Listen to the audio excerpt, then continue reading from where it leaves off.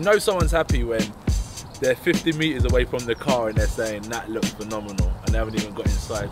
I'm not someone that's like, that'll do, I'm happy with that. It's great or nothing, and I'm over the moon with that. You know, we've been working side by side as I've been in training camp and you guys have been in the workshop.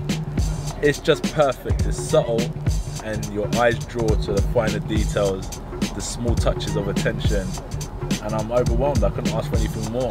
That's what having a special car is about, something that represents you.